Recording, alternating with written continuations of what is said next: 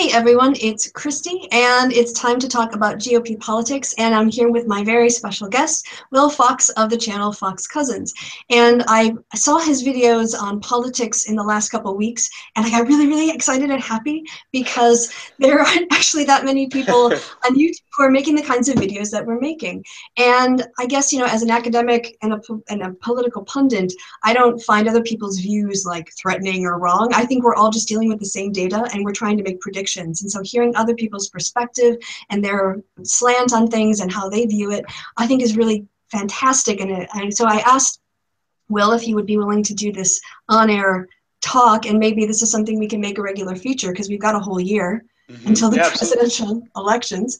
Right, so Will, welcome so much to the channel, and everybody, after the Google Hangout, I will put links to his channel in the description box below, so if you're liking the videos I'm doing on politics, you should definitely check him out. So why don't you tell us a little bit about you, Will? Well, I like what you said because it's true. There are people who have opinions, and I'm one of those people. I love having opinions on the issues and on the people running.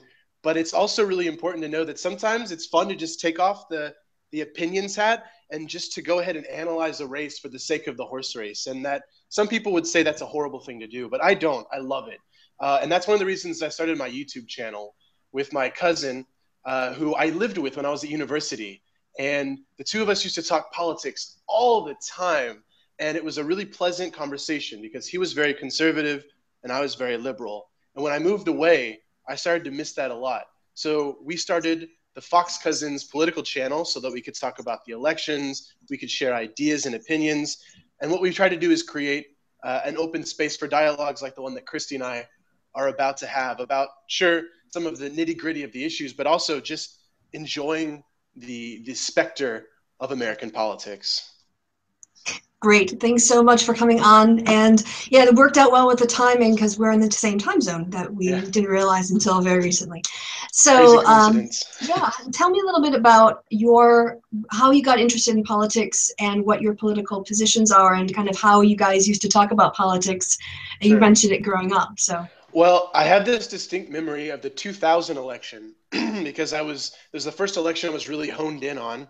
I was, 10, 15 at the time. I don't know. But the point is that there was a point in time where my mom came in and I was watching one of the major networks as they were chatting about politics. And she said, Will, go outside. Like it's nice outside, there's sun. You don't need to be inside listening to these people talk in circles about politics. And it's just never stopped. I used to be cable news obsessed.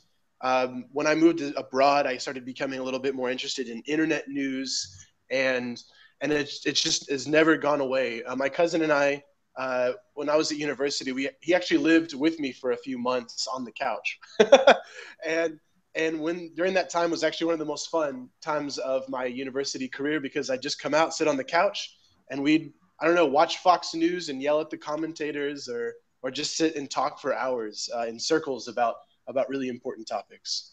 Great. And what's your political perspective? Where would you? Yeah.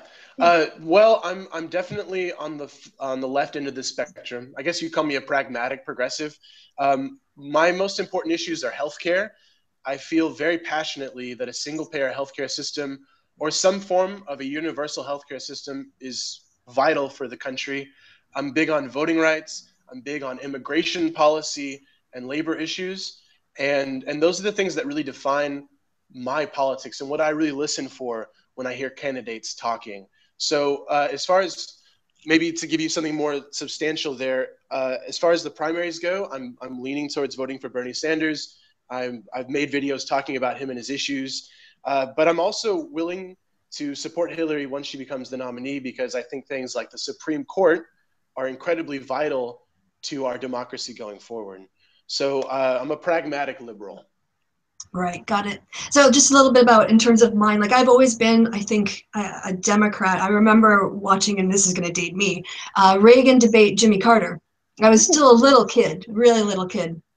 And I really didn't like Ronald Reagan, and Carter was president at the time. Yeah. And while they were debating, I was probably 8 years old or something. And I turned around, I was sort of like sat on the the carpet, you know, watching television in front of the TV, and I Right. wagged my butt. I kind of went on all fours and I wagged my butt at Ronald Reagan when he came on the air. And my mom sent me to bed for being really disrespectful to one of the candidates. Yeah. And so that's one of my earlier political memories. And then I That's do awesome. remember like the next time politics stands out was I called my mom and to ask for permission to get out of school that day because I wanted to go down to Madison, Wisconsin for a march to get the U.S. out of Central America. All That's right. how I wanted to skip school. I wanted to go on a protest. And she, to her credit, let me. And I went down to the protest with some friends and watched people get arrested for civil disobedience for the first time. And That's great. then, yeah, I got Well, involved. I mean, getting arrested is, I mean, it can't be great if it's for a good cause, but Yes, but it was a part of that sort of just seeing what how politics can be practiced and what people yeah. can do. Mm-hmm. Yeah, and then I was big into women's rights, obviously contraception issues, healthcare Mm-hmm. as well. So yes, I've always been on the left side of the spectrum. And in full disclosure, I decided like a year ago that I wanted to support Hillary Clinton. Yeah, I But heard that. Yeah. similarly, if Sanders is our nominee, I'll get behind our nominee because any Democrat's better than a Republican. So I will vociferously defend whoever our party nominates. Mm-hmm. So that's. I think that the Democratic nomination process is exactly how it should be right now, because to Senator Sanders' credit, and so far to Hillary's credit, as far as I know, the both of them haven't gotten down in the mud to attack each other personally, and it's really been a debate of ideas, and that makes me respect both of them a lot more. I know Hillary's super PAC has gone after Bernie a couple times on a personal level, but on an individual basis, both of them seem to be taking part in a real dialogue, which honestly is not happening on the other side of the spectrum. The guys we're going to be talking about tonight. The idea that the Republicans would sit down and have a reasonable discussion like the Democrats did on Friday about things like healthcare and guns is an absolute joke. And so I think that our side of the spectrum can be proud of the real, I don't want to say highbrow, but the policy discussions that are going on. Substantive. Exactly. Mm-hmm. Yeah, and I would concur with that. I hope that both candidates keep their disagreements focused on the issues and less about the side issues. So I would hope that that is also how the party keeps going forward.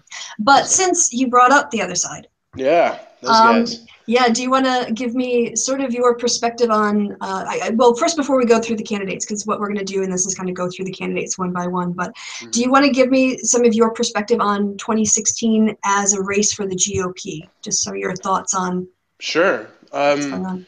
So in the past decade, really since the dawn of the decade and the last census, we've seen Republicans dominating places like the House of Representatives through gerrymandering in a partisan way. If you're not familiar with what gerrymandering is, I know you are, Kristi, but for anyone watching, gerrymandering is when congressional districts are drawn to basically put certain voter groups together to benefit a certain political party. Republicans have been doing that on a massive level for the House of Representatives and state legislatures. The Senate now is under the control of the Republicans. And one place that's really been a holdout, a strong Democratic holdout, has been the White House under the leadership of President Obama.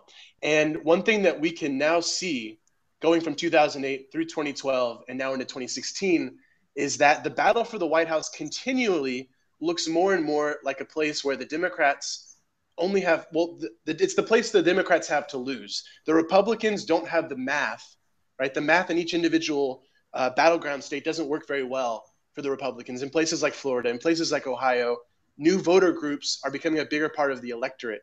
And so going into this 2016 race, what the Republicans needed to do was to bring in a new breed of candidates that were going to elevate the dialogue on issues like immigration, on issues like women's health, things that were really important to voters in those swing states. And so far, they are failing catastrophically. And so that was what they needed to do going into 2016. And I'm pretty sure through our discussion here, Kristi and I are gonna see that they've been living up to that need and that expectation.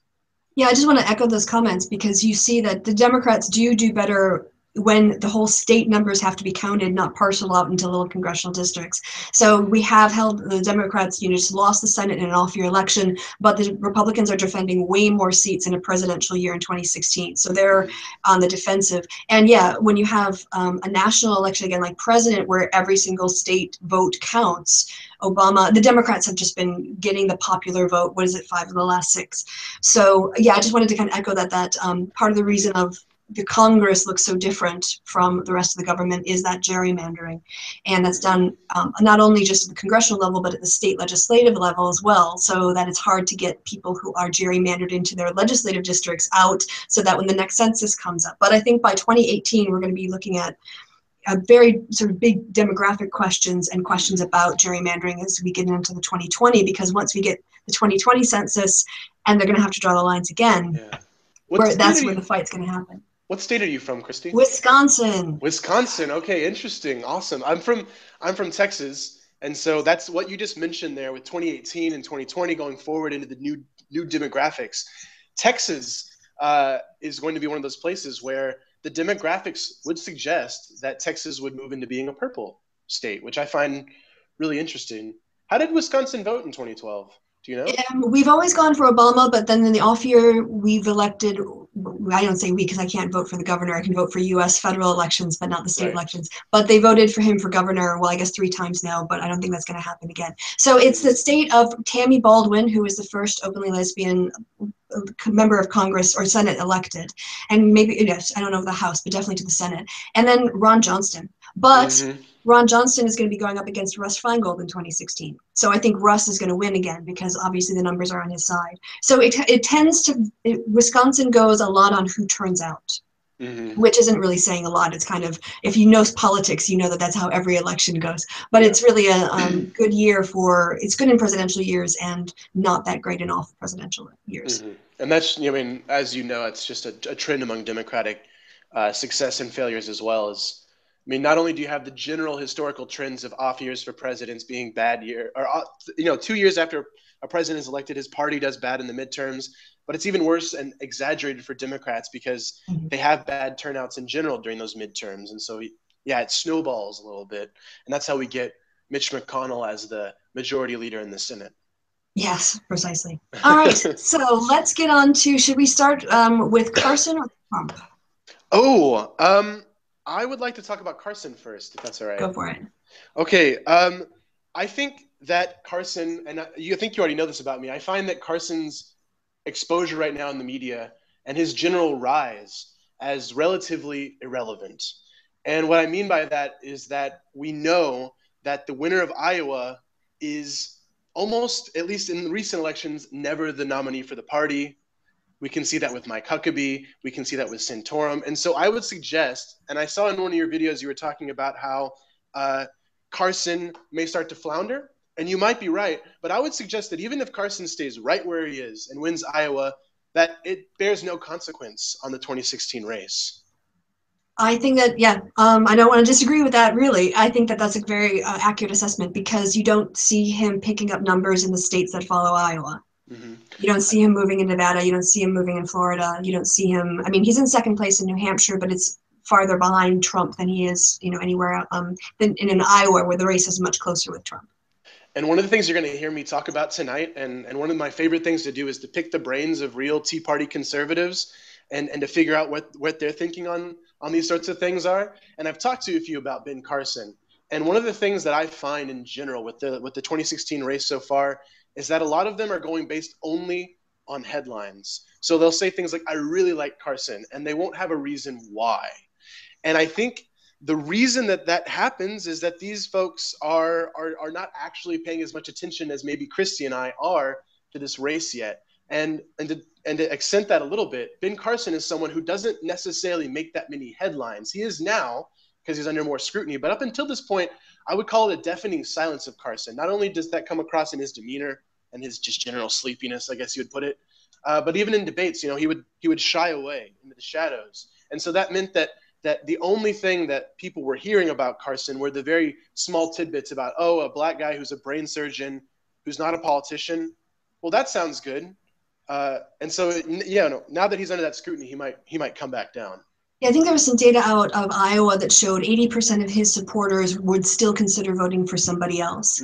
And that the other thing that seems to resonate about Carson with his supporters is that he's likable and trustworthy, which is kind of nice, but it's not necessarily the criteria on which general elections are won in terms of, people would rather, I think, have a strong leader than somebody that was nice and soft. But the one thing I did want to say, that it's not that I disagree in any way, but with Carson's impact in Iowa, I don't think it's entirely irrelevant, because he is then therefore sucking up a lot of the support that Huckabee or Jindal or Cruz or Rubio might pick up a little bit in terms of, getting a head start on some kind of momentum coming out of Iowa. So him sucking up those voters, I think, is weakening other candidates, including some perhaps guys who have a longer term, at least viability, like Cruz. He's got a long-term financial plan. So in that way, he's interacting with other candidates. You're right. And I saw a headline today from Rick Santorum, and he said, when I'm on the campaign trail, a lot of people tell me, wow, I didn't know you were running. And and it's so true. And it's because, number one, he's not on the main debate stage. And number two, it's because people like Carson, like you said, are sucking up that energy and that attention from the media. So his biggest role is probably just a spoiler role, really. Do you think that there's another state that Carson could win in the first four? So between Iowa, New Hampshire, South Carolina, and Nevada? No, I mean, even I looked at the numbers for a video recently, and I think the Nevada numbers were October, but it's just not the same dynamics in Nevada that there is in Iowa. You'd have to probably go to someplace like a Kentucky or someplace where you get, high religiosity in the South for him to, basically, you need another Iowa. An Iowa that's farther south, I think, for him to have those kind of numbers. So that's why I'm glad we have this channel, because I think people who watch it are going to be better informed when the media comes out and goes, in a new poll, this happened. And I hope our viewers would go, well, yeah, but what's the Real Clear Politics average? There you go. I love Real Clear Politics. And actually, I was looking just today at the Real Clear Politics averages from the last cycle. And what's really interesting is that so 4 years ago, in this time exactly, was when Herman Cain was peaking. And it wasn't long after that he came crashing back down amid scandal. Admittedly, there were sex scandals, much more poignant than grain in pyramids like Ben Carson's talking about. But nonetheless, when somebody comes up on top, the media and even his opposition, they all pile on. And this is the kind of the result that happens. So yeah, Ben Carson's peaking way too early to win Iowa. Yeah, agreed. And he is not a professional candidate in terms of knowing how to handle himself in a press conference and how to handle questions and answer things in a way that he won't have to go back and restate his position and change his position 3 times over the course of it just gives the story legs if you have to keep going back, because he keeps changing his answers. I will say that he is right in that I saw a press conference with him, and he was saying, well, the more the media attacks me, the more my supporters are going to love me. He's not wrong, but it's those people that gave him the surge, the people that weren't supporting him before the surge, that will eventually leave him again. The ones you mentioned there, where 80% weren't sure that they were going to support him decidedly. Yeah, and did you know that he's on his book tour right now? He's not actually running for president. Yeah. Any thoughts on that tactic? I guess he already knows he's going to lose, and he's just trying to squeak out every penny he can. I have no idea. It's a little bit embarrassing, but then again, he wants that national exposure as well while he's riding high. And I guess going on a book tour expands your media presence in other places. That's the only logical excuse that I can come up. But I'm not in the business of excusing Ben Carson for anything. So fair enough. What about the rap ad? Do you want to react to man. I thought it was a joke. I thought it was The Onion, honestly, when I saw it, because I think I first found it on Twitter, and I never trust anything I see on Twitter. But then I clicked on it, and then I Googled it to make sure that I wasn't like getting trolled or something. No, it really was a rap ad. And I honestly, my real question, the one that will probably never be answered, is did Ben Carson sign off on that? Or is it true that what he's saying now is that I had no idea? It's just like Chris Christie and the bridge scandal, right? His staff did it. I was not involved in producing a rap video. Right. But isn't that supposed to be him at the end going, I'm Ben Carson and I approve this message? It's kind of hard to say that you didn't approve it when it's got your voice on it saying you approved it. It's pretty bad, I will admit. But amid like his lying about West Point and the pyramid thing that he's been talking about, and what Sanders also said today, Bernie Sanders said, who cares about whether he's been lying about in his book? Look at his atrocious policies. Look at his abhorrent tax plan. I mean, beyond the scandals and the tabloidy things, this guy is not on any level or solid ground policy-wise. But that's my opinion seeping out, not my analyst. So sorry about that. That's fine. As long as you declare what's what, I think Yeah, it's that's fine. my bias, everyone. Hello. Yeah, I saw it, and I think if you're going to do something like a rap video for a candidate, it has to come spontaneously from somebody who supports you. You can't be, as a campaign, going out there and hiring someone to write a cool rap song to engage in African American outreach. It just, everything about it just was so obviously. I guess Kyle, what's the guy's name who does secular? Kyle Kalinske. Yeah, Kalinske. It's his last name I can remember. He just said, next he's going to get put on lipstick and a skirt and high heels and go sit next to women going, oh, I know just what my back is aching. And because it's that kind of pandering. It's just so obviously like, oh, yeah, I worry about things not being pink enough too. It's just the worst sort of way to assume you're going to get votes. And you're so right. I didn't even think about that. It's a great point as well. I mean, Obama in 2008 is an example. The grassroots YouTube movement of songs and things, yeah, they were super cheesy. And even the Hillary Clinton country song, I don't know if you've seen that one. No, I didn't see that one. Cringeworthy. But you're right. At the end, it's somebody else trying to, in an artistic way, support a candidate. And you can't manufacture that at all. And the weird thing is, Carson probably could get someone to do that for him who's not connected to the campaign. I mean, Christians love those sorts of cheesy videos. I've seen Baby Got Bible on YouTube instead of Baby Got Back. I've seen the Christian Side Hug. I don't know if you've seen that one. It's another rap song. So Christians, I mean, they do this stuff all the time. It shouldn't be that hard. You shouldn't have to even pay those expensive campaign advisors for such terrible advice and advertising. Yes, I completely agree. Have you guys seen, or have you seen the two African-American women who really like Donald Trump? And they do not, no. Oh, they are great. You have to see them. Those two women, they're really enthusiastic. They're Trump supporters, and they make videos on YouTube, and that's just kind of what they, that's their way of sort of supporting their candidate. Right. And one usually talks, and the other one kind of backs her friend up a little bit. So it becomes sort of like this, you got to do this, and her friend goes, and so it's like, it's great because watching their interactions, the timing, and you're just really caught up in it. And if he put those women on a video, that would be huge. I mean, if he just sort of actually got their permission to use their YouTube channel where everyone could go see it and stuck them on a video, that would look way more authentic than anything Ben Carson tried to do in that rap. That's true. I'm actually surprised, and since you mentioned, Donald Trump's grassroots, well, I don't know if you want to call it grassroots or just general level of support on the internet, I think it rivals that of Bernie Sanders a little bit. I mean, we saw Ron Paul in 2008 and 2012 really gain a following on the internet and a dedicated fan base. We're seeing that with Sanders now, and I'm finding, only because now I'm actively posting on places like YouTube and Twitter, that there are a lot of Trump supporters on the internet. If I criticize Jeb Bush, no one cares. If I criticize Marco Rubio, nobody retweets me angrily or something. But if I, just make a half-hearted criticism of Trump, I'll have, a bunch of PMs and comments. It's incredible. Yeah, I think you're right. The intensity there, they might be small, but there's an intensity to his support. And since we've now nicely segued from Carson to Trump, I'm really getting good at this YouTube. Yeah, you are. That was excellent. So the Donalds, do you want to go first and give us your thoughts on Mr. Trump? I want to challenge you a little bit on this, Kristi, because I saw your video, your 30-minute, I think it was a 30-minute Real Clear Politics analysis, and you said something about how Trump doesn't need to win Iowa and that he could come in second and then maybe still win the nomination. You could be right, but you're wrong. And here's why. So it's totally possible, but I feel like Donald Trump is not a good loser in the slightest. And what I mean by that is even just dripping down to second in the polls in Iowa and still being on top nationally is not good enough for him.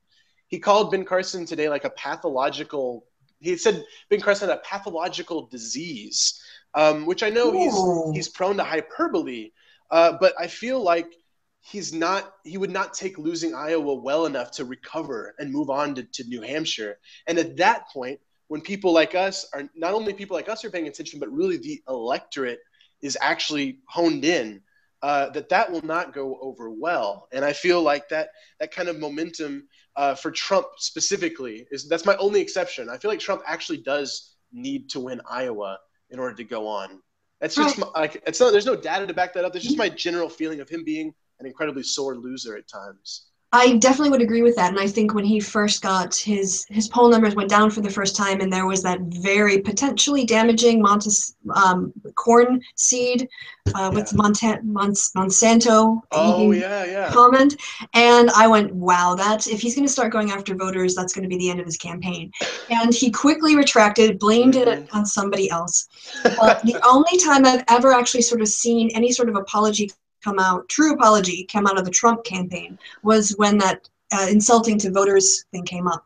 So I guess my reason why I don't think Iowa is as important.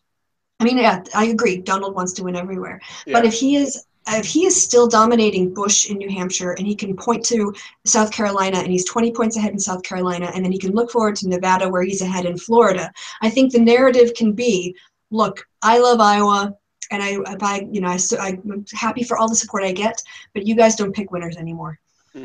So if they pick him, so he's got a bit of a way to diffuse that. And also I think he's becoming a better candidate. And I think he's becoming the evidence for that I would give is in the last debate, he didn't screw himself as bad as he did in the first two. That's true, but I mean, in those first two debates, his poll numbers did nothing but go up. It's crazy. No. If you look at the Real Clear Politics, if you look at the Real Clear Politics average, he has 2 drops, and those are usually those are right after the debates. Oh, okay, I didn't know that. Okay. Yeah. So if you go by the timing, I feel like an events analysis. I was so surprised when just to see him in the race, I was surprised. Then to see him rising, I was surprised. Then to see him on top, I just my girlfriend can tell you, I just was laughing. Like I would turn on the television and I would just start laughing. Like I remember his not to go too off topic, but there was a preview for the second debate where they showed a clip of him at a rally in Dallas, Texas. So embarrassing. That's where I'm from. But he said, they're going to attack me. Whatever. And just the comedic timing of that and just the ridiculousness of Donald Trump. Sometimes I think we just need to sit back and just look and say, wow, there are 15 people running and Donald Trump is on top. What is happening? What is this? It does feel like Bizarro World. Like, I can't believe this is our reality. I think for me, when he first ran and he paid people to show up, I was definitely not taking, seriously. When he went down the escalator, the Stair Force One, I think Jon Stewart called it, just ridiculous. And he was such a ridiculous man. And then after he made the outrageous racist comments about Mexicans in Mexico, I thought that for sure that was going to be the end. And then once he outlived that, I was like, wow, that's quite different. And then the McCain thing happened. And then I started to see that it took a while because you expect a base to react in certain ways based on how they've reacted in the past. And what I think the media didn't pick up on because they were so busy maybe talking to themselves was that in the voting base, they didn't care that he was insulting people, and they didn't mind that he was saying these outrageous things. And I had also done election research in the UK in the last election for the 2015 British election. Oh, we should do a hangout about that sometime. Okay, all right, definitely. And we had people who supported UKIP. Who were saying about Nigel Farage, he doesn't talk like a normal politician. You just don't feel like he's going to get a lot of spin. And Nigel Farage, he's always got a cigar or a cigarette, I should say, I think a cigarette and a pint of beer. So they're like, oh, they would associate being Nigel Farage with a pint and a fag, and just being down the pub jolly guy that you can have a laugh with. George W. Bush, very, very George W. Bushy. Yes. And I was like, wow, Donald Trump is the Nigel Farage of the GOP. But in this hyper-conservative base that exists, he occupies a place that 20 years ago he wouldn't get enough traction, but now I think like Sanders, there's a core of he probably has a smaller core in terms of the spectrum, I think, where he's got 20% to 25%, whereas I think Sanders is more like 30+%, maybe 40% of the Democratic base. And his ability to I just see him now like a linebacker who is plowing through down the iron grid, knocking out everything almost that comes in his way. He's back up in Iowa. I don't know if you saw, but the most recent poll on Friday put him up again. And it's like, can't touch him. You can't. Can't touch One thing I will say, based on what you just said there, was the UKIP people, the hate that you were experiencing in the comment section a few weeks ago was what I got when I just mildly explained the UK elections in a video. And I apparently, according to the UKIP people, was an Anglophobe. That being a person who is afraid, has a deep-seated fear of the English, which I can assure you, I do not. I love the English. Most of my friends in Spain were actually from London. Anyway, you mentioned earlier about Trump and his like persistent support and how the media just didn't seem to get it right. And I'm really glad that I'm not a paid member of the media at this point, because I would have said after the John McCain comments from Donald Trump about, I don't like heroes who get captured. I want my heroes to be not captured. That was the moment in my head where I said, that's done. You go after Mexicans, the conservatives will eat that up. You go after veterans, and if the conservatives don't get you, the veterans groups will. And that just didn't come into fruition. And that is when he really defied those expectations. Mm-hmm. And so afterwards, after that happened, I started really kind of soul searching and figuring out, what am I getting wrong in my own mind? And what is the media obviously getting wrong as well about Donald Trump? And I think to understand his persistency, it's actually not that hard. You just have to see the world from the conservative AM talk radio bubble. And what they see is that a bunch of young people and minorities elected a black guy in 2008 who went on a 2-year tirade with healthcare and cap and trade. Then the Republicans elected a Republican majority in 2010. And that was under the promise of government shutdowns and of that sort of Tea Party change that they all wanted. And they did it again in 2014 when they said, we're going to repeal Obamacare. And the Republicans gave them the Senate to top it off. And after all that, if you're a conservative, you're looking right now and you're saying the government wasn't shut down, the debt ceiling was raised, we have the executive action on immigration, we have Obama in the conservatives' mind just running rumshot over the Constitution, and the Republicans, to a conservative, are doing nothing about it. And so when you see that, you can see how the Republicans, when they hear things like Donald Trump isn't ideologically pure, they say, I don't care. They say he's not an experienced politician. They say, it doesn't matter to me. There's nothing that he can do wrong because all I care about is not voting for another empty suit, empty promise Republican candidate for president of the United States. If you look at it like that, it's not that complicated to understand why Trump is doing so well and for so long.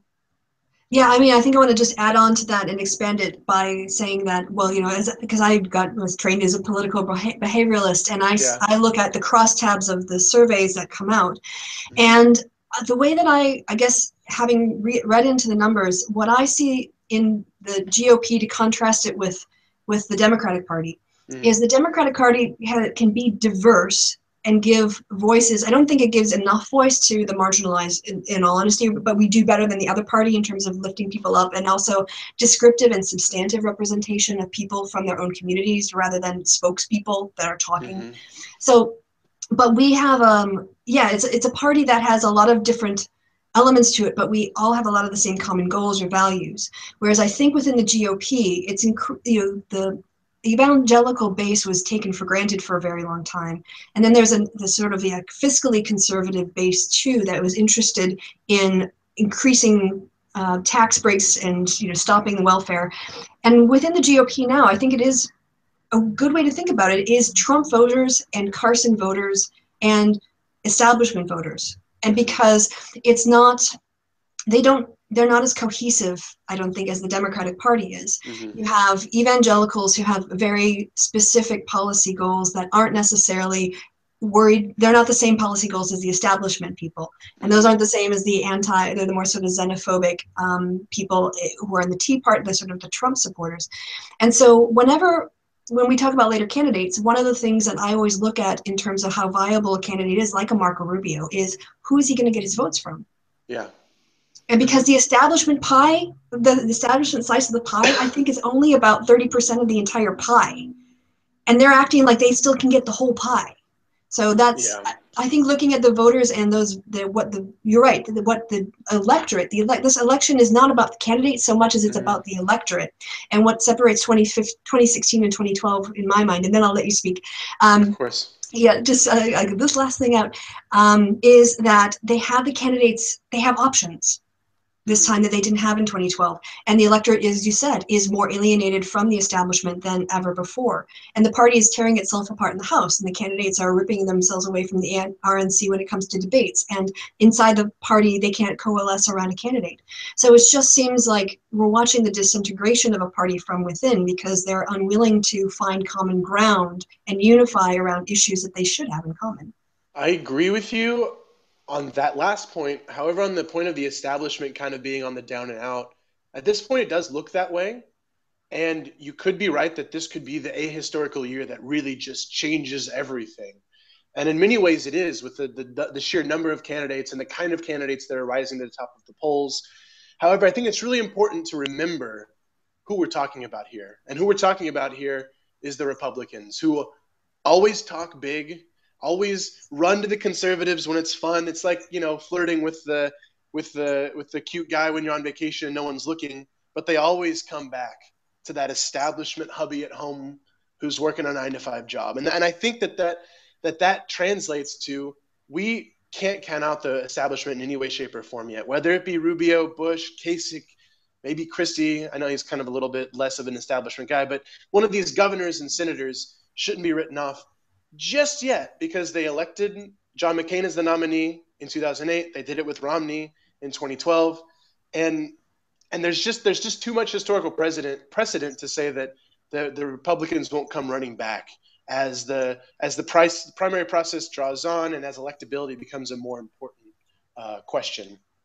Yeah, I think if you had a moderate who actually makes it. Now, I don't want to say what happens. I mean, the convention, I don't think there's any way the establishment's going to let Donald Trump be the nominee. I don't know how they're going to stop him, but that is their problem. But yeah, once the general election comes around, whether the people are alienated enough to not turn out for that candidate versus, being motivated to keep a Democrat out, that they would be willing to go and vote for Jeb if he's the person who's got the ticket. But I just think that for these voters in particular, the Carson people who are attracted to him for religious reasons, and also the Trump people who are really having their id stimulated all the time when it comes to him saying the things that they want to be able to say and offend people, and he's saying it.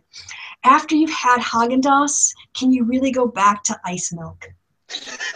After you've had Trump, if you had 4 months of highs with Donald, can you really go back to Jeb?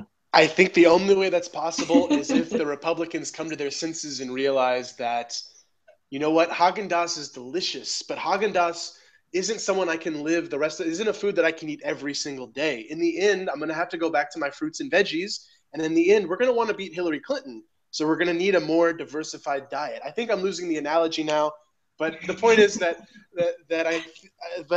you could be right, and it could be that they say, you know what, this Haagen-Dazs is just too delicious. I'm going to go buy another pint. Or they could be too lazy to go to the corner store and go digging in the fridge for a salad. We'll see what happens. Yeah, I want to say, I think, Joe Scarborough is exactly where you are. That's where he hopes the GOP base was going to end up, which is somebody sensible at the end of the day. Yeah. But this was he was also the same guy going, look at all our senators, look at our governors, and who's in the top two? Neither a senator nor a governor. So yeah, it's insane. And I know I'll save my prognostic for people like Bush and the establishment guys for when we get to them. Yeah. But I think we're pretty much on the same page when it comes to this establishment versus the insurgents guys. It's possible. It's absolutely possible. And right now it is. There's no reason to think that something is going to fall out of the sky and save them. So. It is. I will say that the polls in general right now, and polls this early in the primary process, it is still early. I mean, we are, within 100 days or so of Iowa, but the point is that— less than 90, I think now. I think it's 3 months, 1st of February. It's so soon. But at the same token, this was, in the 2012 cycle, this was before the rise of Newt Gingrich. This was at the peak of Herman Cain, like we said earlier. He crashed, Gingrich peaked, Gingrich crashed, Santorum peaked, and then finally, after all of that, Mitt Romney, all the way into, I think it was March, wasn't until he was actually on top of the national polls again. So, I'm gonna pick you up on that, because I actually did a video on this, and I looked at it. If you look at the numbers, and this is why we disagree a little bit, but Romney was always either number 1 or number 2. Right. And he would basically be number 1, and people would go, I don't want Romney, Rick Perry, and then oops. And then, okay, back to Romney, and like, oh, Herman Cain, 999, and then he Mm-hmm. flamed out, and like, okay, Romney. And then it just sort of happened again and again and again until finally he outspent all of his rivals. And I don't see that same dynamic. I don't see the kind of, we've had a summer of this already, and we're getting on to Thanksgiving. So who is the big, all we've seen is establishment people go down. Mm-hmm. So I think you, it's interesting you say that, and I wouldn't disagree, except just to say that the sheer number of people makes that sort of storyline almost impossible at this point. So going, okay, if not Gingrich, then Romney. If not Herman Cain, then all right, Romney again. You're right. No one even comes close to where Romney was in the polls, even at his very, humble second place. But the sheer number of candidates makes a narrative like that harder to see if it were going to happen this cycle. And I think that really, like January after New Year's is when we're going to get to see the field either start to fall apart and coalesce around their establishment, or you'll see people like me starting to apologize to Kristi about how wrong we were and saying, all right, well, it looks like it really is going to be Trump.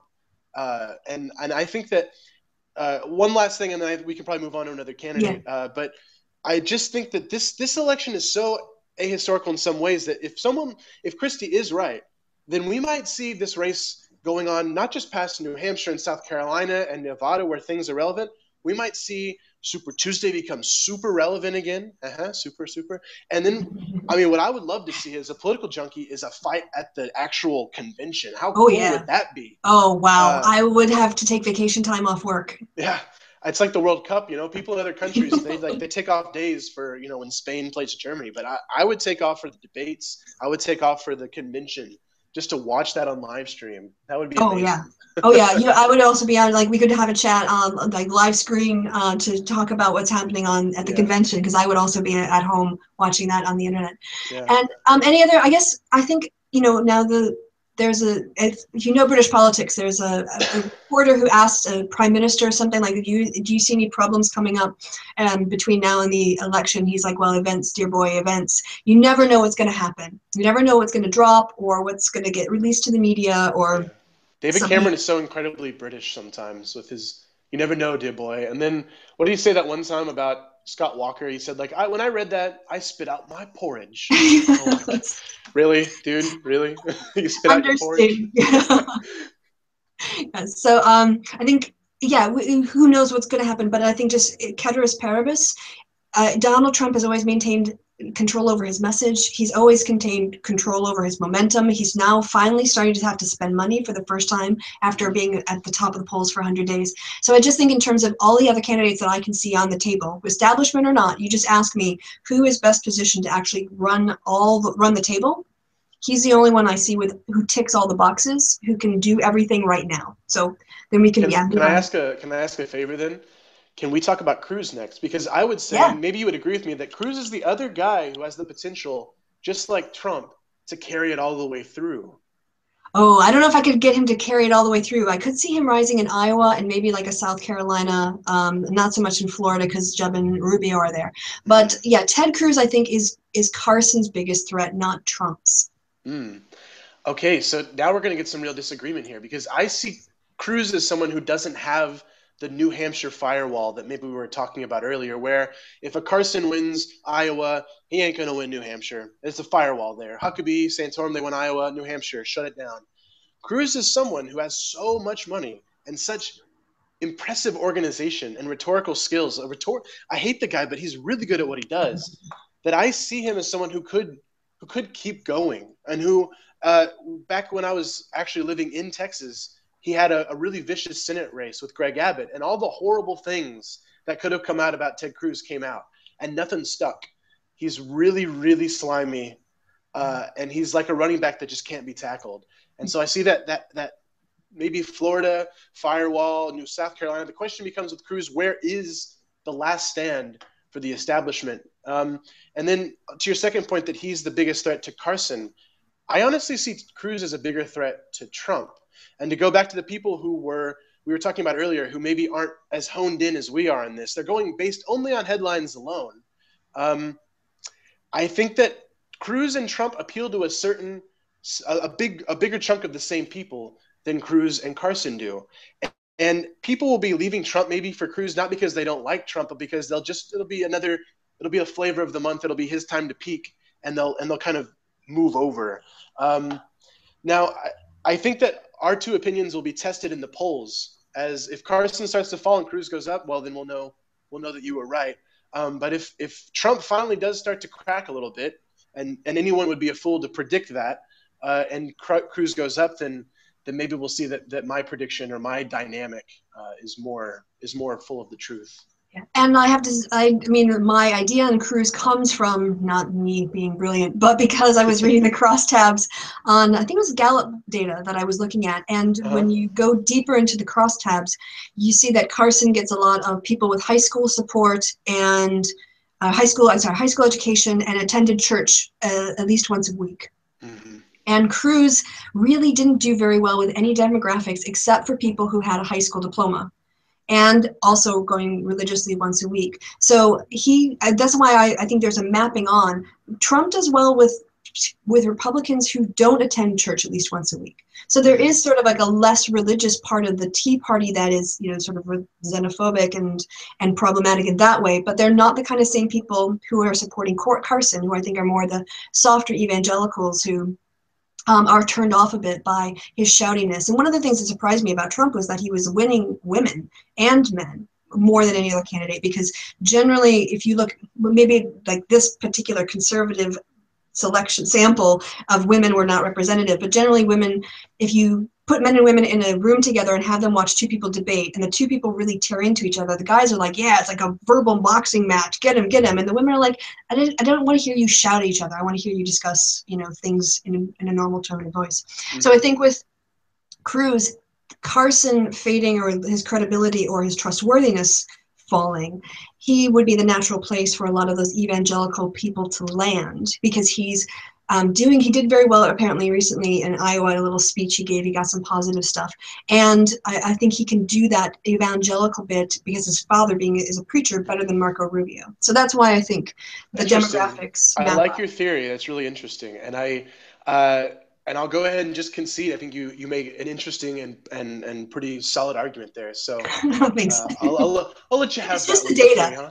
Yeah, it's just the data. Yeah. So it wasn't. Yes. I'll admit that I didn't go digging into like which candidates' supporters are subscribed to Time Magazine, or like which one of them like Rocky Road ice cream more than the vanilla. So hey, you got me beat on that department. Yeah, that's okay. Usually when I go like, yeah, well, my PhD in political behavior means that I know like so, but that doesn't mean I'm going to be right. It just means I can tell you how I look at data, and then you can look at it. Other people can look at it the same way and come to their conclusions. So Cruz. I think we both think that he's well positioned, and I think you're exactly right about his machinery and his money. He's doing the money game better than any other candidate out there, because he is planning for the long term in a way that I don't see anybody else doing. No.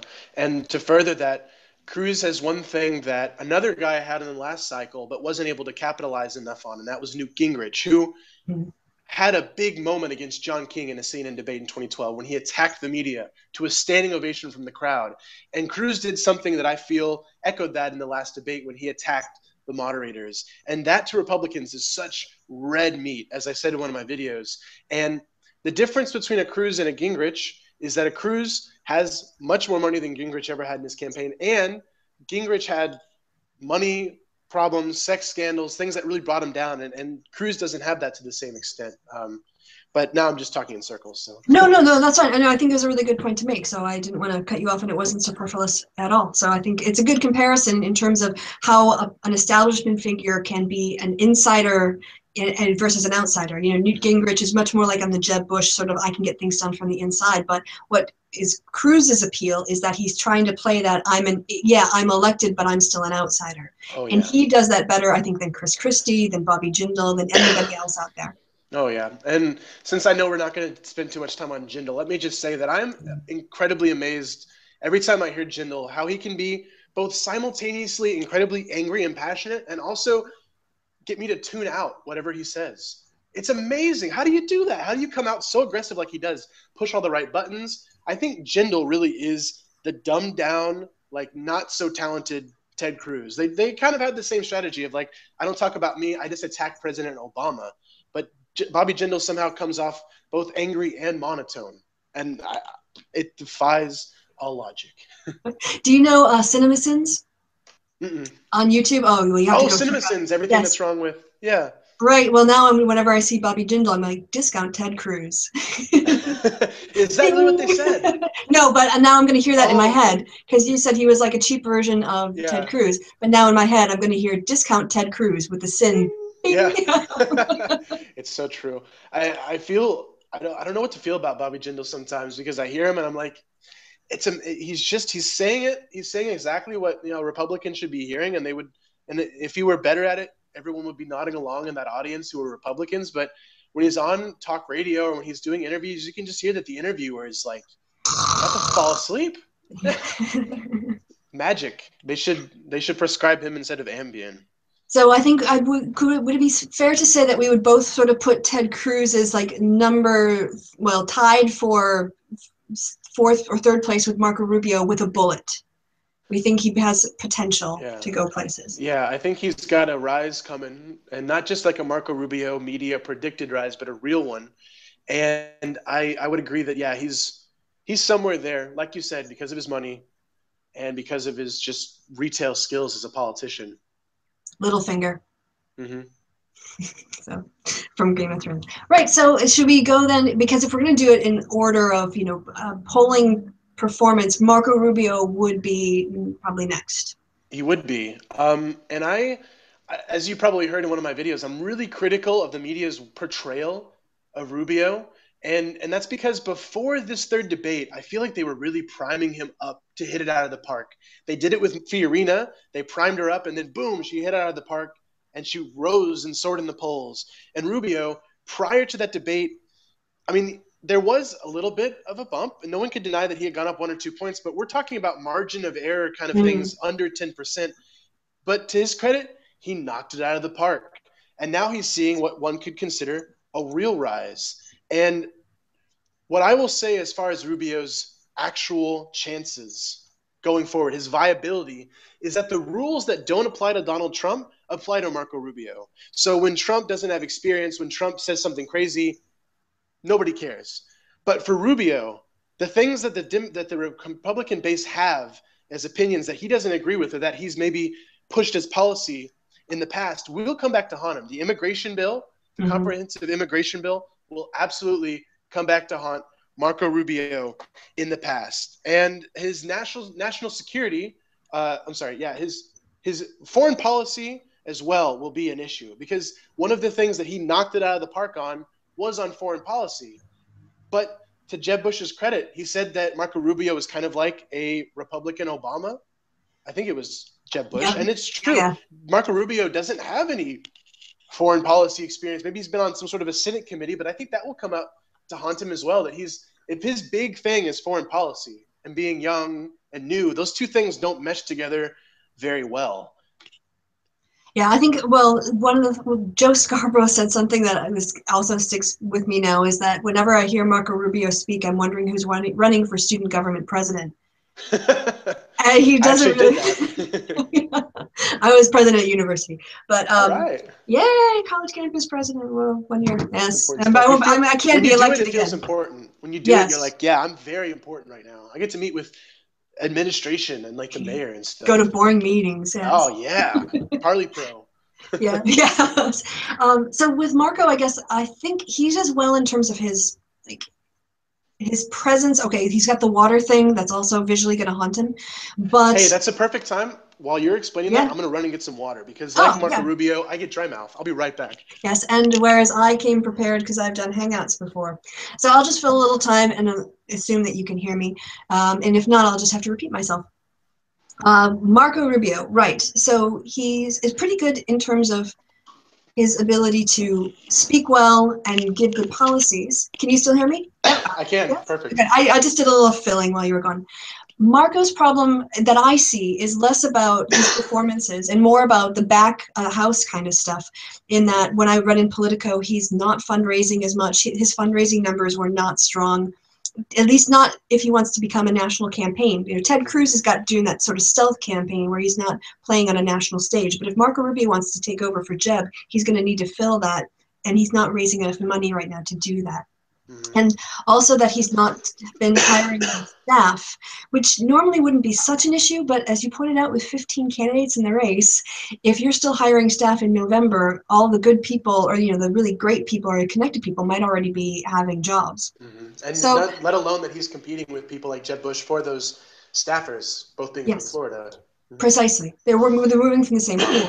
So I think the question I have, in terms of his debate bump, we have a phenomenon that we discuss in political science, which when we do a time series analysis, you have an observation at the same point in time over, let's say, 40 months. So it might be the unemployment rate from month to month. And then you might have something bad happen, like the economic crash, and unemployment shoots up because of that one event. Right. And then over time, the economy starts to recover, so that unemployment rate comes down again. That's a similar thing to what happens to candidates in debates, and it's a debate effect where they get a lot of media coverage and they see a rise in the polls. That's also known as the convention effect. After the Democrats have their convention, their candidates go up. After Republicans have their candidate, their numbers go up. So in political science, what we use to control for this, it's called a lagged endogenous variable, and the logic of it is, if unemployment was 8% last month, my best prediction is that it's going to be 8% again this month. But if it's changing, it doesn't go from nothing to 8.9%. Let's say it goes from 8 to 8.9. You don't need to explain the 8% unemployment. You only need to explain that 0.9% change from one month to another. And so we can look at how long a debate effect happens for a candidate by seeing how long it takes for them to return to where they were before. And I pointed out in my last video that Carly Fiorina had about a 4-point bump from her. I was going to ask you about Fiorina, yeah. Yeah, and so what I'm going to be looking forward to see what happens with Rubio is, can he use that debate effect? Because he had about a 2-point rise in the Real Clear Politics average afterwards, the most, I think it was yesterday when I looked. And if he can get that up to like another 2% and level that off, if he can go from it being a curve to a step shift, then I'll know he's a real candidate. No, that's a but good if he point. just goes back down again, then he hasn't really capitalized on that momentum. I see him going back down, but that's just my gut feeling. And I've always felt that Marco Rubio would be a much stronger vice presidential candidate than a presidential candidate. And I have a personal conspiracy theory that in 2012, Mitt Romney vetted and asked Rubio to be his vice president, and he said no so that he could run in this cycle. I think the writing was on the wall for Romney, and Rubio would have never said yes. I don't have any evidence for that, but Rubio is vice presidential in the making. He would be perfect. A Spanish-speaking guy from a swing state. Yeah. Young, charismatic. All these experienced issues would be no matter if he was running to be the vice president. But that's just not the case. Trump Rubio 2016? Oh, God. I think it would be interesting to see what that would do for Trump with Hispanics, because not to say that like all Hispanics are just going to follow whatever the young Cuban guy is saying, but it would just be interesting to see if you've got someone who's openly and rhetorically it doesn't care anything about the Hispanic vote. He'll call them rapists. He'll put the biggest journalist from the Hispanic media, Jorge Ramos, just kick him out of a place just to show that he's the boss. It would be interesting to see him pair up with someone like Marco Rubio. I don't know.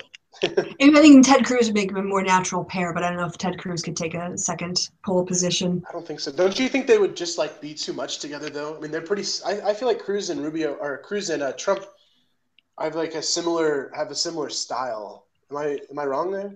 No, I think you're very right. Yeah, I think Trump just does it better. Yeah. Cruz does it in a way that every word is obviously very, very pointed right at his target audience. He knows exactly who he's going for, and that's sometimes the case with Trump.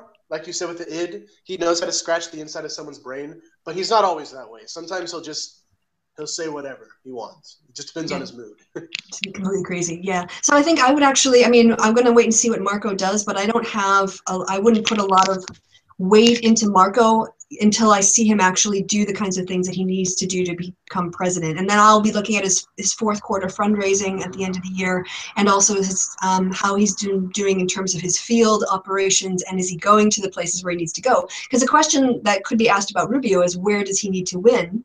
He can't win Iowa.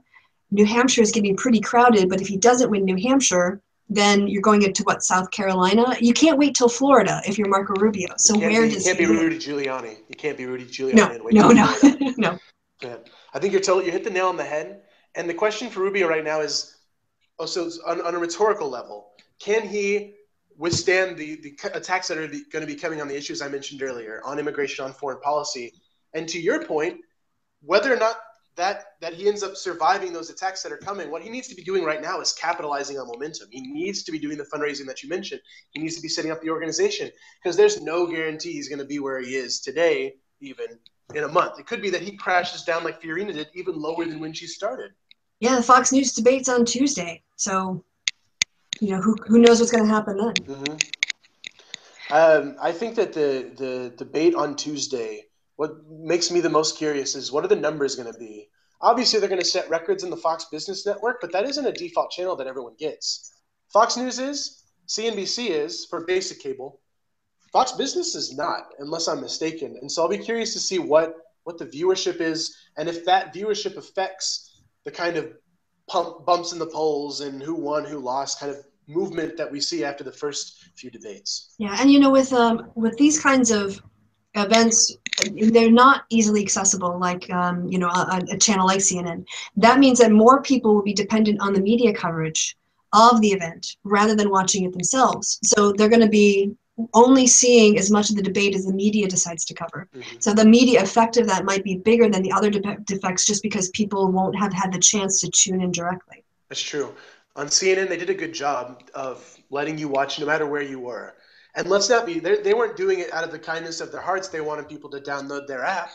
But on a practical level, if you just ignore that profit motive for a second, and you say the issues were important to the American people, and they gave it to everyone for free. As long as you had the internet or a tablet, you could watch. That was good.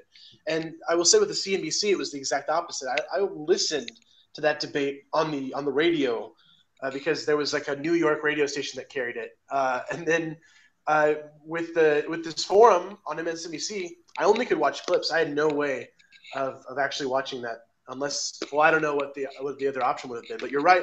That made me more reliant on what the media told me what happened at the forum. Did Bernie do well? Did Hillary do well? I didn't know. I don't know. I didn't see it for myself. Well, remind me after we go off air to give you a link to maybe solve that problem for you. Awesome. I assume that you've got a cable subscription you've legally brought with you over here. Of here. course. That's definitely it. Okay, very good. So are we done with Rubio? That's all I had to say on old Rubio. My girlfriend thinks he's attractive. So thanks, Rubio. You found a way to make me jealous, huh? What the heck? Like going by you gonna watch the debates tonight, Marco Rubio? Yeah, it's funny. My girlfriend is German, and she's now really into this whole horse race as well, and she wants to know what's happening, and it's cute because especially with Trump, she's just so confused. She's so confused. Yes, how could that guy actually be on top? Well, when I was in the UK, it was for the year Obama was reelected, and I had set something up on the university campus in our government department where we had a digital projector and a screen, and people were streaming. We were streaming it, and people were watching the results come in. Yeah. And actually, a lot of the campus, there was a bar that stayed open all night to watch the American results come in. Awesome. And I was dating somebody at the time who was English, and English elections, you stay up till 10 o'clock at night to hear the polling results, and then you go to bed because you're not going to get a result till the next morning anyway, or at least not till 4 a.m. Yeah. But watching it happen in the U.S., where you get this territory, and this state wins, and this state goes for this person, the points are adding up, and we're getting really close to the point, and it's Iowa, and Obama wins, whatever. And he was like, that was the most exciting politics thing I've ever seen in my life. And I was like, that's the American election. Yeah, it's the presidential. So great. It is. It's really great. It's a fantastic spectacle. I actually enjoyed the last British election, but it just doesn't compare. The reason I enjoyed the British election, not to get too off the 2016 here, but it was because the candidates actually all sat together, of big parties and small, from the Labour to the Conservatives, all the way on the end of the Green and UKIP. They all had to sit there and talk to each other, and they got a little bit feisty at times, and that's just not something you often see in American politics, with those third-party candidates actually getting a voice. I thought that was really interesting. And another little aside from my qualitative election study, we did focus Yeah. groups on the nights of all the debates. And I think it was like after we'd done the whole election and we were in Cardiff, we asked the respondents, I just decided to kind of like throw it out there, like, did you pick up on in any of the debates what you felt like was sexism or sexist remarks or people reacting to things? And everyone from that point on just went, no, it wasn't really, no, it didn't even come up. I was like, Even wow, Nigel Farage was relative. I mean, yeah, you were a very exactly. reasonable debater. If you just watched the debate, you'd be like, okay, yeah, why not? So yeah, you had 3 women on stage, but the fact that there were women on stage, other than like some women would go, it really enhances my feminist aspirations. It wasn't that kind of an issue. And it just showed the difference to me between British politics and American politics, which is for a country that has a lot to say about how proud they are of being American, they really hate each other. Yeah, that's very true. I love my conservative brethren, if nothing else, for the entertainment value. Of course, there's people like my cousin on my channel who's incredibly pleasant to talk to, intellectual conservative, I would call him. Yeah. You get the crazies, but you know what? I still love them because they're entertaining, they're interesting, and we wouldn't get the spectacle you described without them. That's true. All right, so back on task. I think we are to number 5th place, Jeb. Oh, Jeb Bush. Should we have a nice chat about Jeb? We can. I'll get started, and I'll say that I'm going to bring up a little bit of history because on Fox Cousins we do a little bit of history as well, and I went digging to find someone who fell flat and got back up. And the only person I could find was George McGovern in 1972. He went on to be nominated for the Democrats against Nixon. He was in single digits. So I found one guy, all right, one guy who made the comeback that Jeb Bush is now talking about. That's good to know. That being said, I'm with you and your analysis from the last video that the guy, he's more or less gone. And the media, both left and right, were 100% agreed on this. Rachel Maddow did a really good segment where she showed that RedState.com, the Young Turks, like everybody from both ideological ends of the spectrum, establishment media, independent media, all said it's done. Jeb Bush is out. And I'm gonna jump in here and say, I'm gonna hold out and say there's still a little bit of chance. There was George McGovern in 1972. There could be Jeb Bush in 2016. All right. Well, you're way more optimistic because I was going to ask you next. Can we place a wager if we'll get out before or after Christmas, New Year's, or New Hampshire?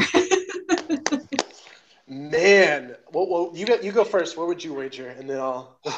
I think he doesn't. I mean, if I was looking at it tactically, there's 2 things to consider. One is the humiliation of admitting that you can't sustain a national campaign and you have to get out before the first caucus date. I mean, only Walker has really done that so far. Rick Perry too, but I mean, Walker was the one who tumbled. Yeah. And he doesn't want to be another Walker, I don't think. On the other hand, the amount of money and time and resources that are going to have to be spent just to try to keep him close to double digits between now and February is going to be a lot of money. So I don't know. I guess if he can't, his super PAC aside, if he can't keep up the farce of a national campaign by the end of the year and starting in his 4th quarter reporting, yeah, I think there's a possibility he could get out before Iowa, especially if he's not doing well in New Hampshire. I'll do a little bit less data-intensive response to that. I think he will be out. The reason is because of a quote I saw from Ted Cruz today, defending Jeb Bush. And what Cruz said was, and if there's anything that tells you that someone is not a threat is when you start defending your rivals, yeah? And Cruz was like, the media is telling Jeb Bush he should get out. No, I like Jeb Bush. He's bringing something to the table in the dialogue. And that to me says that Cruz looks at Jeb Bush and is like, I think you're right. You don't threaten me at all. So yeah, I think he's going to be down and out. There's the only little tiny hope that I'm reserving, my McGovern style hope here, is that his drop right now, because he's already so low in the polls, isn't that precipitous. He went from 7% to like 4.5 in the Real Clear Politics average or something. It's just sad. If he goes below like 3 or 2, he's gone. But that little sliver of hope is also there that it wasn't like he just lost all his support. He just lost about a third of the very small amount that he had. Yeah, I mean, if Rubio does a nice job on the Fox business and outshines him again, you could see his poll numbers go that far down. It's just the sort of, the blood in the water and the people just start abandoning the program because they can smell that he's not, death from a mile away. Yeah.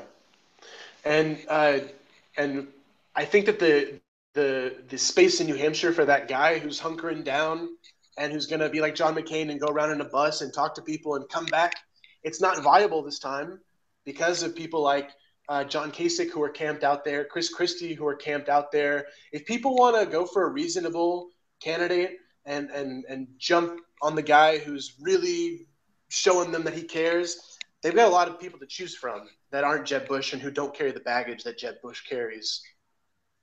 You hit it on the nose. Yeah, I completely agree. So Jeb's dead. Jeb is gone. So you know that if we're wrong, they're going to come and they're going to take out this section of the live stream and be like, look at that. Yes. Liberal media. Well, you were 4% in the polls. I mean, seriously. Get some Viagra for that campaign. Otherwise, I think it's done. One more thing before we let Jeb Bush go, to your point, is that he's not interested in running for president. I feel like maybe deep down he's like, I want it. Like my daddy was president, my brother was president. It's my turn. And if you know the story of the Bushes, you know that Jeb was supposed to be the candidate for president long before Bush was, if Jeb Bush or George W. was ever going to be the nominee. And he didn't get that. And so what I see from Jeb Bush right now is just a lack of energy. Almost like a kid who's had his lollipop taken away. When he comes out and he's like, I eat a bowl of nails for breakfast. I'm a fighter. And he's like, start writing my comeback story. He doesn't use the kind of intonation that I just used. He sounds like Snoopy or – no, wait, what's that Mopey cartoon character, Mopey the dog or whatever from Hanna-Barbera? Yeah, Droopy the dog, wasn't it? Droopy, that's it. Like Droopy Poopy, Jeb Bush is like his heart's not in it anymore. And I think that is part of the reason the media and his donors are just – so conclusively knowledgeable, or they're so steadfast in that he's dead. It's because he not only looks dead, but he sounds dead. I think I mentioned in one of my videos this idea that the Republicans are having their first 21st century campaign. And Jeb Bush is a man who's still running a 20th century strategy. He's saying recently, I guess in the debates I'm going to have to answer differently than the questions I've been asked, as if this had never occurred to him before. If he hadn't seen it happen in multiple debates right in front of him. So yeah, I just feel like he's ran out of time. Time has passed. And can I do a little confessional here as a liberal, is that I don't like Jeb Bush, I don't like George W., but the media is not wrong when they say that, yeah, they seem like just nice enough guys who maybe you're in over their heads. Like, I feel like if Jeb Bush was around, I'd be like, you gave it your best shot, man. Give him a hug and just send him on his way. Because, I mean, someone like Ted Cruz is vitriolic. I can't stand it. Jeb Bush just seems like a guy who's got opinions vastly different than mine, who doesn't have the kind of passion that he needs to have. Yeah, not when you're compared to Donald Trump. I mean, maybe if it was only Ben Carson. Mm-hmm. For sure. You mentioned Fiorina earlier. Can we go on Fiorina? Yeah, go ahead. No. I want you. I've been going first every. Oh, okay. I think she's done. Yeah, I think she had her moment. She couldn't capitalize. She couldn't convert it. And the other thing that has come to define Fiorina for people who don't like her is that she's a liar. And she hasn't changed her tune at all. She's still lying. She's getting into fights with people, with the women on The View. And so I think the only thing that she really had going for her was that she wasn't wearing trousers. She could wear a skirt on stage. I think that was. I heard that trousers. I heard that. Yeah, so you can tell I actually did that myself with my mom and my sister, and they looked at me like I had lost my mind. Yeah, I was home over the summer, like, where's the bin? She's like, why do you want the recycling bin? Like, no, the garbage bin. Like, the garbage? You want to know where the garbage is? It's over in the sink. Where's the rubbish bin, right? Yes. Well, at least I'm not inadvertently putting German words. Oh, yeah, so where do I put the moon? Yeah. But Carly, yeah, I think her only shtick was that she was the woman who was running in a sea of men, and that she could say really terrible things about Hillary Clinton that other men on the stage didn't have to say them because she would say them. But that's a one-trick pony. Yeah. And so I think she's filler. For me, she's like right there with Jindal and Huckabee and the other people, with Lindsay swimming at the bottom of. Yeah, and I think that she made the same mistake that Hillary made when Hillary – you might disagree with me on this, but I thought it was kind of silly when Hillary was like, why would I be exceptional? Well, you should vote for me because I'd be the first woman president. And everybody's thinking that, and she is right. I just don't think that's a good answer politically. On the same level, Fiorina, when she was like, you should vote for me because you want to see a woman debating Hillary Clinton, I thought, yeah, that's what we're all thinking, but you don't need to say it because we already know that. We already know that's what would be happening, and everybody's already got that in their minds. And so I would say that this is probably going to be the shortest section of our discussion here, because I think Fiorina, like you said, down and out, saw her rise, saw her collapse. The media gave her every opportunity to long haul it and to make it happen, and it didn't. So for that reason, I mean, she's probably the most boring person to talk about. The only little caveat I'll give is that I still think that she could, in theory, be the vice presidential choice for the very reason that she's been talking about. And for anyone who says, well, she's a liar and she's got a bad business record, Mitt Romney also had a pretty mixed business record. And Republicans are pretty good about when they get, the Democrats come in and say, oh, you laid people off, or your stocks crash. They go, oh, you just hate the free market, and they judo it around. So if Mitt Romney can do it, then Fiorina can do it as the vice president, but not as the actual nominee. No, I agree entirely. Okay. Well, yeah, that's self-fulfilling prophecy. We had Fiorina, like when I was looking at her, I was like, what am I going to even say? Like, it's not like her rise and fall were interesting in that moment. And I would be like, if we want to take a bet, I think it's odds like 100 to 1 that she even comes out of 4% back to 6 or 7. Like, yeah, I would hope that as the debates go on, the thresholds for participating will go up.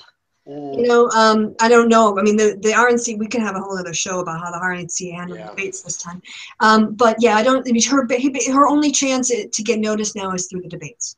I agree with you on that note, except for the idea that they should be raising the threshold. And the reason is because it's a tough question. When you have 15 people, a good number of them who are actually sitting office holders, who can you like? Why should we be excluding people who are actually a governor, who actually are serious candidates for president, who maybe in scientific polls aren't hitting a certain 2% mark? And then the reason I make that argument is that even the pollsters are saying that like, you shouldn't be politicizing our polls. That's not what they're for. That's not a scientific, data-driven way of debate participation. And I realize that at a certain level, when you got 15 people, you're going to have to cut them off. I don't have an alternative, but I would say that the thresholds probably, in my opinion, shouldn't be going up. That if somebody's if they're registering on a 2 to 3% level, then they should be able to have their say. Well, I think, okay, first I want to say, yes, on the polls and all that other logic. Had I advised the RNC, I mean, Reince Priebus is also, it's really depressing in some ways, like the way that politics from Wisconsin is impacting Congressman Ryan is now the Speaker of the House. He's from Wisconsin. Scott Walker, who destroyed union rights and the middle class of Wisconsin, was, on the presidential stage.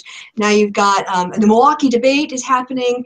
And what we were just talking about that had to do with Wisconsin. Reince Priebus, stupid Reince Priebus, head of the RNC. He's from Wisconsin.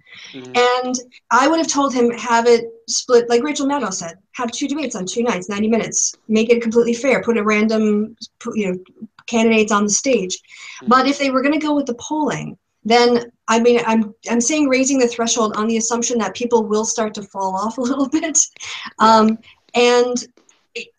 The whole thing is a complete debacle. But if you are down at 3%, if they're going to go based on the polls, then there's got to be a viability here. The idea of having these 2-tier debates is because the RNC must see their, I guess the stations are supposed to be doing it, but there are some candidates that are viable that you actually do need to hear from, and there are some candidates that you just don't. Now, again, back to the British election, when we were doing our focus groups, we had debates on the people with the every single party leader on there.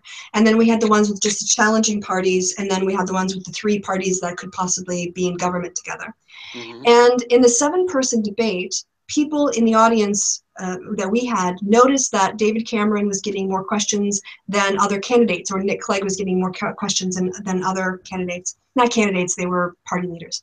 Right. And they said, well, yeah, but the Green Party's not going to run Britain. So I don't mind that they give an extra 10 minutes to David Cameron, because it's actually really important that I know what his policies are. And it's nice that the Greens are up there. But actually, I'm more interested in hearing what he has to say on this issue.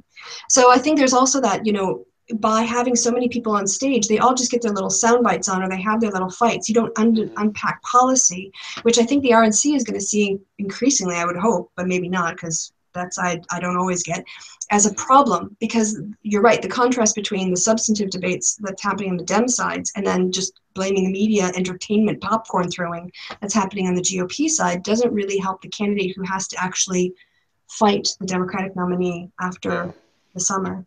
In a perfect world, it would be viability, and also just what are you saying that's substantive? Every person we've talked about so far, their plan for healthcare is repeal Obamacare. And it's like, what are you going to replace it with? What are you going to do? I mean, I'm a pretty big liberal. I think Obamacare didn't go nearly far enough, but at least the Democrats are talking about healthcare as a human right, as an economic issue, as how do we improve what is not the ideal system that we do have. And the Republicans, all of them, uniform, repeal Obamacare. In a perfect world, it would never happen, and I would never be the person to usher this in, but in a perfect world, they'd be like, well, you don't even have a plan on healthcare. You can't be in the debate. Right. It's the dreams of a naive liberal, but, Yeah, and at least if you have fewer people on stage, you would have more time to have those back and forth and hopefully pack. But I think we're off topic. We were at Defirina. What do you have I left on your list? I was gonna suggest, I was gonna throw out Rand Paul. Oh, poor Rand Paul. Yes. I have nothing new to say about his chances, but I do have a general theory of Rand Paul that I'd like to share. Please. And that theory is that Rand Paul, part of the explanation of why Rand Paul is doing so horrible and why his support's not there, and not just why he's low in the polls, but why there's no real energy behind his campaign, why he looks depressed when he talks about himself in interviews, is because he has been usurped by Bernie Sanders on the complete opposite end of the political spectrum. And hear me out here. They agree on lots of the things that the passionate supporters of Bernie Sanders agree on. Social issues, on drugs and marriage, they both basically want to have that at the state level. On NSA spying, they say no NSA spying program. On foreign policy, they're both relatively non-interventionists and against the kind of military action that we're currently performing. And because of that, Bernie Sanders is just the new guy who happened to get all the attention from those people, those internet warriors, those people who drug legalization and marriage equality and NSA spying, those are the important things for them. They just happen to go to Bernie Sanders. And I think part of that's because as a young person, it's easier to support a Democrat than a Republican among your peers. Now, nobody can misconstrue that to say that I don't think Bernie Sanders has a good leg to stand on. I'm supporting the guy. But I think that can explain part of the reason that Rand Paul is just doing so depressingly bad. Well, that's an interesting take. I'd not heard that before. I don't think about Rand Paul that often. Yeah. When I have thought about him, it's about him getting, working with the state legislature or the party in Kentucky so that he could be on the ballot in both places. Yeah. My theory of Rand Paul is he thought that when he walked onto the stage, he had his dad's army of followers behind him. Mm-hmm. And so he just went forward and didn't realize for a really long time to look behind him to check. Yeah. And when he did, he was by himself. Basically, yeah. You're so right. That is a great analogy. It's like West Side Story. The gang walks up, they're snapping, and then at some point, Rand Paul is just snapping alone. He's like, "Where'd the echo go? Why?" That's a great way to put it. Yeah, and now he's pissy because he doesn't get the crowds that he expected, and it's hard work, and people aren't giving him money, and it's not fun. And I think there was a lot of sense of entitlement that he was the heir apparent in many ways. And then I guess I think actually the way I would say it is that in a perfect in an alternate GOP world, mm-hmm. Rand Paul would be playing the role Ted Cruz is playing right now. Mm-hmm. At 10% and 11% and kind of making a break in Iowa. And that's, I think, perhaps where his alienation comes from a little bit, is that I think, that the place for the libertarians has been sucked up by Trump in some way, sucked up, and some of the other candidates. And now he's not the candidate he thought he would be. I'll be very curious to see if he runs again in 2020. Mm-hmm. because assuming that Hillary Clinton has won the presidency, that's a big assumption, but assuming she does, and so in that case, there would be no Elizabeth Warren running in 2020 to suck up those young, energized people on the social issues and spying and the banks. Then Rand Paul might be able to give it another shot. And I've always thought that he had a legitimate chance. And the reason that I thought that originally was because people like my cousin, the kind of intellectual conservatives, if we want to call them that really do think about these things and for whom the issues really do matter and the debate really does have an impact on how they vote, Rand Paul fills that niche and can be at certain times very thoughtful on the issues. Not always, but sometimes. So I think there is a niche for him, perhaps. I hope. Or, like you said earlier, the party is just completely imploding and there is no room left for the intellectuals of the party, of the intellectual conservatives who just by principle are opposed to government being involved. Those kind of people are kind of scratching their heads right now, I assume, and wondering, what do we do? Where do we go from here? Who are we going to support? If we can't even support someone who's kind of a half-hearted libertarian like Rand Paul, what are we going to do? Yeah, I think that's right.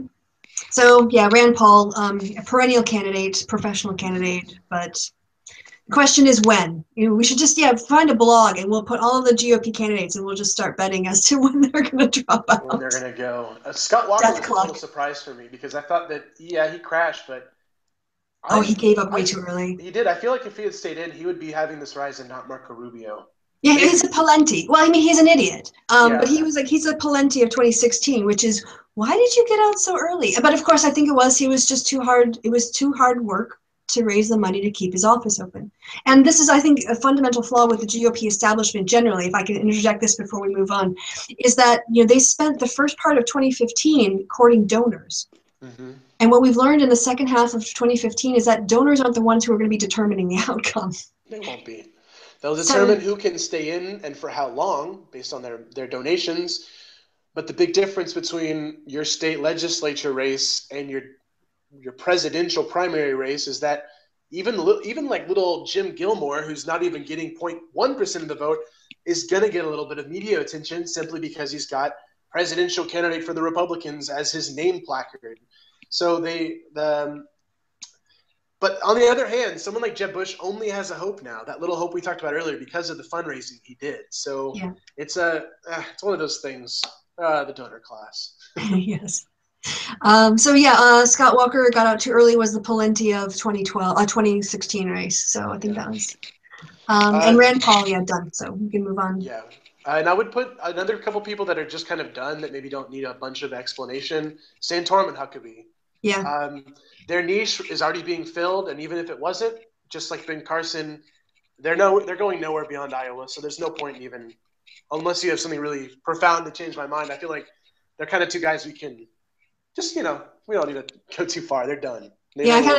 I feel like I've been at a party and I was talking to a group of people and then looked behind me and went, "Oh, Rick Santorum, you're still here. I thought you left the party like an hour and a half ago." Rick would be that guy in the corner who's like, he doesn't know what to do with his hands. He doesn't want to drink any alcohol and doesn't want to smoke. So he's just like, do I put him in my pocket? Do I cross my arms? I'm just going to clean my glasses for 3 minutes. Or no, he would adjust his sweater vest. That's what he would do. Yes. Well, I think we can also add to that list Lindsey Graham, George Pataki. Yes. Lindsey Graham I'm going to miss a little bit because not on any substantive reason, but just whenever he would be asked a question, it always astounded me and just entertained me when they'd say, "Lindsey Graham, the new budget passed under John Boehner's House. What do you feel about the new budget?" And he said, "Well, let me tell you how I feel. This commander-in-chief is doing horrible on foreign policy. Terrorism, Obama.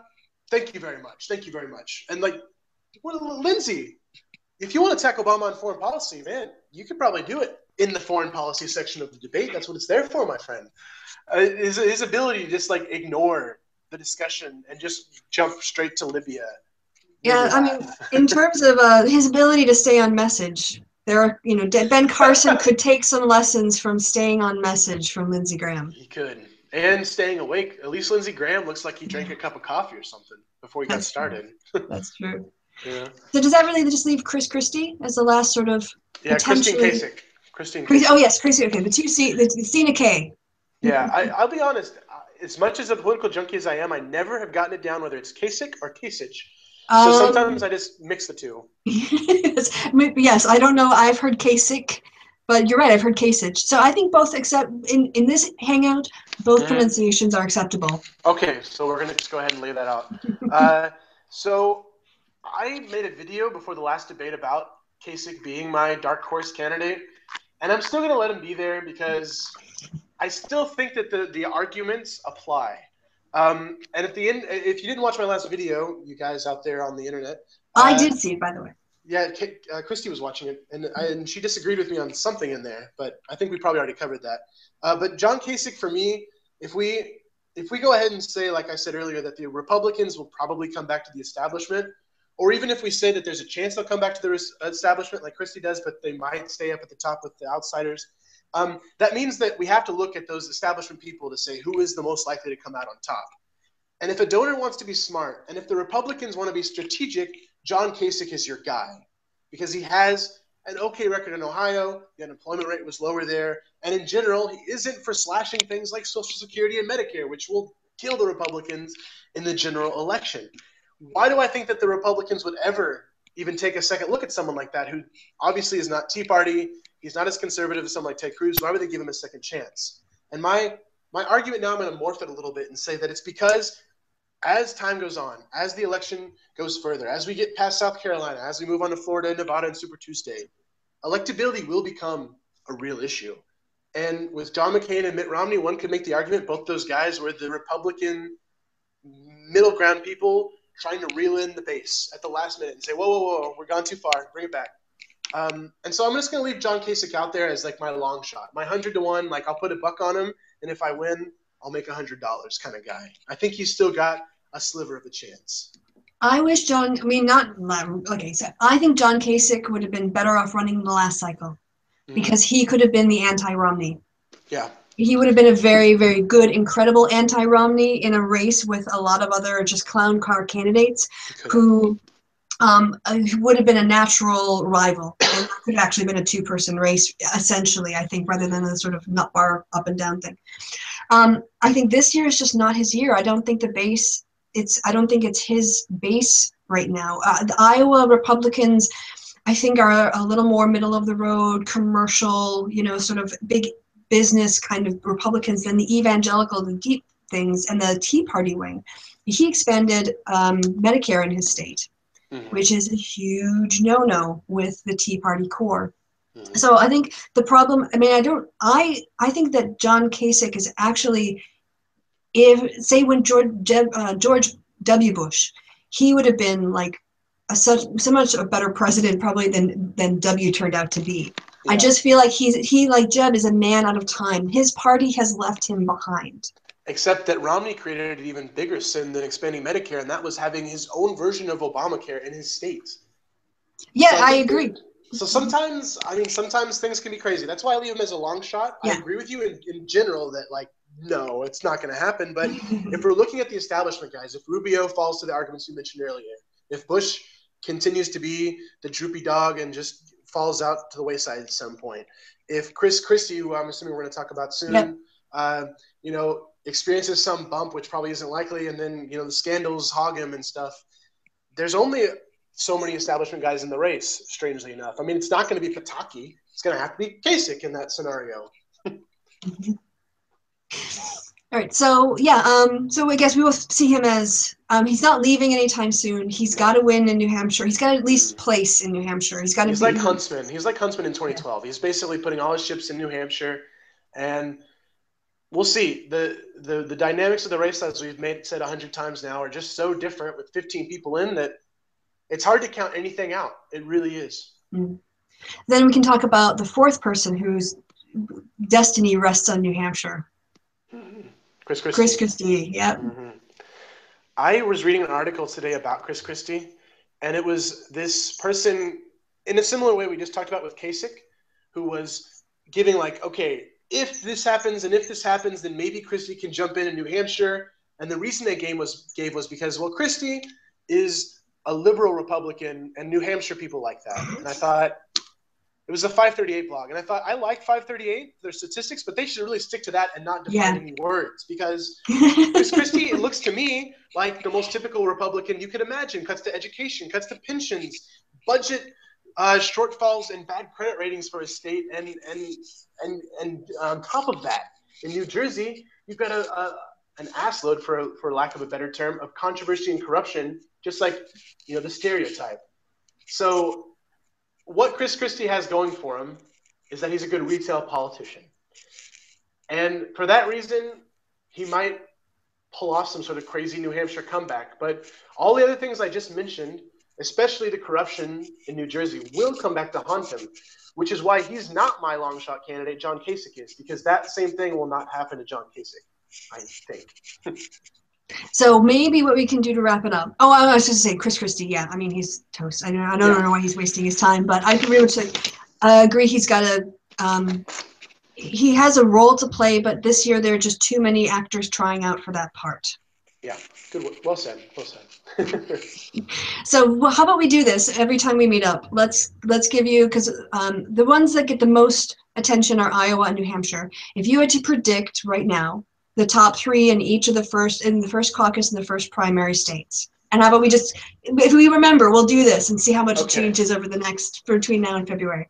And I'll do the same. So give me your top three in Iowa and your top three in New Hampshire. Who's going to finish in the top three spots? That's a tough one. Okay, Iowa, Cruz, number one, my prediction. Trump, number two. And I'm going to say one of the establishment guys like Rubio is three. Okay, I'm going to stick with, I guess you did it in order, and that's fine, and I won't actually hold it to you. I'll just the three. You don't have to put them in 1, 2, 3. We'll just say the top three. So you have Cruz, Trump, and who was your? Rubio. Okay, I'm going to go very similar. I'm actually going to think Carson is going to, I'm going to hold out that he's going to hold out a little bit of hope, and I'll wait to see. So I'll say Cruz, Carson, and Trump in Iowa. Okay, all right. Yeah, now I'm regretting my Rubio guy. I would say some establishment guy will be three, but for now we'll just say Rubio. Yeah, you can change it the next time we have a hangout, if you want to. No. We'll see. Yeah. Okay, you can go first on New Hampshire. And then New Hampshire. All right. So I think in New Hampshire it's going to be Trump, and then next is really hard. Well, actually, I don't have to put them in order. So I think Rubio in New Hampshire, and who is the third? New Hampshire is really easy because Trump is just dominating right now. Yeah. I don't think Carson is going to last. Rubio has been making a break, and I think he would be the darling of the sort of Northeast Republican types who might get behind him early. In terms of who's going to come in third, it's not going to be Jeb. It's not going to be Cruz. I don't know. I'm going to have to you have to think about this a little bit longer. Okay, so I'll jump in for number one. I'm going to make a bold prediction and say that John Kasich will win New Hampshire. That is a bold prediction. I don't know if that's going to happen, but hey, we'll see. And then Trump is number two. You're probably right. It'll probably be Trump, but got to keep things interesting here. And then as my number three, it's a tough one as well. Let's go with, I'm going to just make another bold prediction. Chris Christie will make a big surge. I'm so wrong. You've actually, your enthusiasm for Kasich has influenced me. I'm going to say Trump, Rubio, Kasich for New Hampshire. Yeah. If the Republicans were smart, Kasich would be their guy. A reasonable guy from a swing state. He could pick Rubio as his vice president from another swing state. It'd be golden, but like we said, it's not probably going to happen. No, yeah, that's not our electorate. We don't understand those people as well. Well, we try through crosstabs and other statistics. So. All right, so I think we went a little over on time. It's about an hour and 45 minutes, but that's all. Yes, instead of an hour and 30. But if you won't mind sticking around, I want to talk to you on the other side after we go live. But for everybody who's enjoyed this chat, go and check out Fox Cousins on YouTube. Go sub them. Go sub Will. He's fantastic. And I think if this has really gone well, so I'm sure that we can find times to do this. And plus, we're both political junkies, so we don't get to talk to people, at least not willingly usually. Like, our friends will sit there and kind of put up with our political talk, but this is just, great. Oh, and one more thing, let me just add that for anyone, if you are one of my subscribers and you make it this far in the video, first of all, Thank you. Congratulations. You're awesome. You have lots of patience. But two, if you are watching this from my channel, you should go check out Kristi Winters as well. Kristi, is your URL just Kristi Winters? Yeah, well, if you just put it in the search bar, okay, it comes Kristi up. Kristi with an I. And a K. Yeah, thank you so much. It's been a lot of fun. Yeah, great. All right, so everyone else, we're going to say goodbye to you, and then we're going to chat a little bit off air, and you can't watch, sorry. All right, so until the next time that we see each other, I've been Kristi, and you've been awesome. Thanks for watching all the way to the end of the video, and I'll talk to you guys soon. Bye.